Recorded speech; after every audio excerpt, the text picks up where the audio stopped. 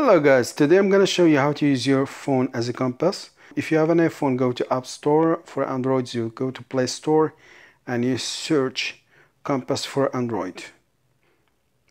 Compass for Android, and you have a lot of them right there. Smart Compass for Android. Let's check this one and just install it.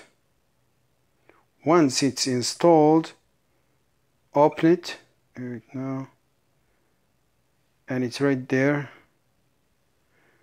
So you have the north, south, west, east, and always in compasses you have the north direction option in red. Please subscribe and have a great day.